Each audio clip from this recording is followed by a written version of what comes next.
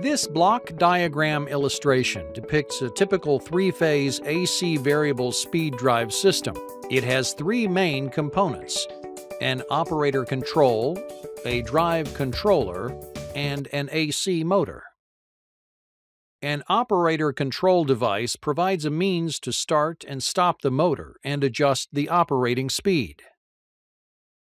The drive controller consists of a variety of components that work together to convert an AC input into a frequency and voltage output necessary to change the speed of an AC motor.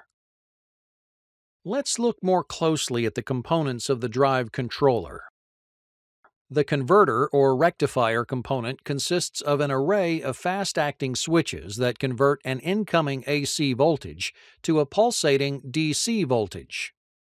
The intermediate circuit acts as a filter and consists of a DC bus and associated circuitry. This stage of the wave conversion serves to stabilize and smooth the pulsating rectifier output to generate a constant DC voltage. The filtered DC bus voltage then passes through to the inverter.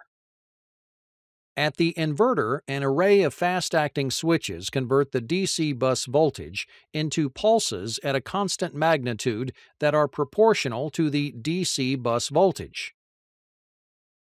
In a typical three-phase frequency inverter, there are 6 switches, with a pair of switches for each phase.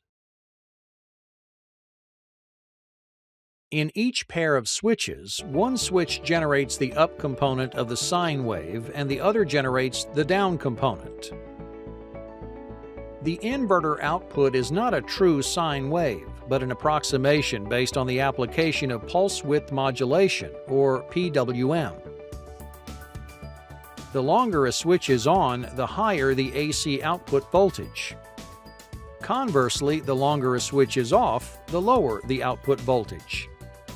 This duration of on time for each pulse is called pulse width. The time duration and intervals of these DC voltage pulses determine the synthesized AC output voltage and frequency. In a three-phase driver, the sine waves produced by each pair of inverter switches are 120 degrees out of phase to ensure efficient operation of the motor.